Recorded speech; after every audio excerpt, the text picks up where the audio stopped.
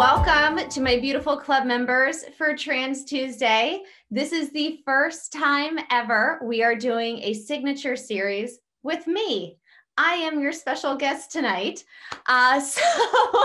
Welcome everyone. I'm Cassandra Storm. Before my feminine heart, I was a photographer.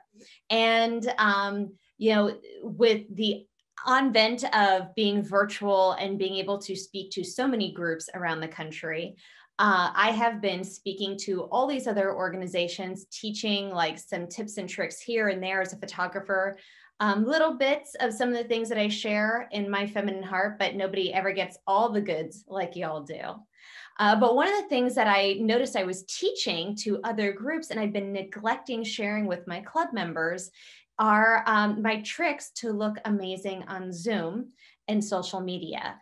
And I have noticed that there are a couple of things that I have been teaching in my previous pre-recorded signature private classes that are for our club members only.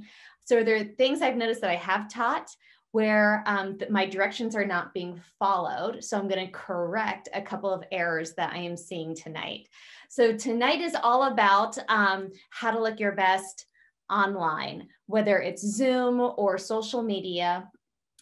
There's so many things that we can do. One of the things that I combat as a photographer, when I photograph people, and I'm from South Central Pennsylvania, so I'm from an area of the country that's very blue collar. I'm from an area where, I think like half the women don't wear makeup.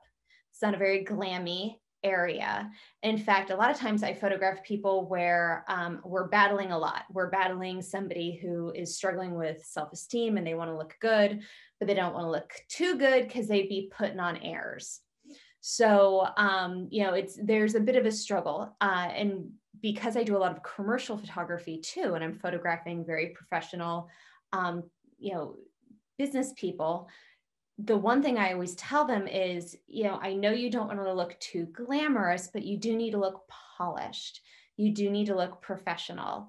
And the problem is we don't see ourselves the way other people see us.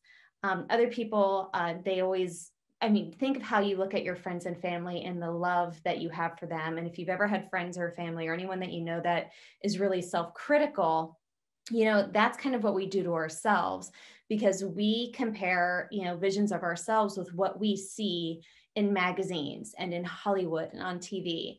So, my job as a photographer is trying to help people blend, the projection, how they project themselves online, on social media, and in pictures, and trying to look like their natural selves, but also kind of competing with the images that we're bombarded with, which are hyper polished, hyper airbrushed images. And the truth is, yes, in magazines and in Hollywood, there's a lot going on there, to make somebody look just like a 10 out of 10. But there's a lot of things that we can all do to help us look like a 10 without looking like we're being overly photoshopped. And a lot of that comes into just the way we position ourselves, we position the camera, we position the light, and yes, a little bit of filtering. So one of the things that I wanted to teach you first is how to do this on Zoom, and the same aspects that I correct myself with on Zoom, I use as a professional photographer.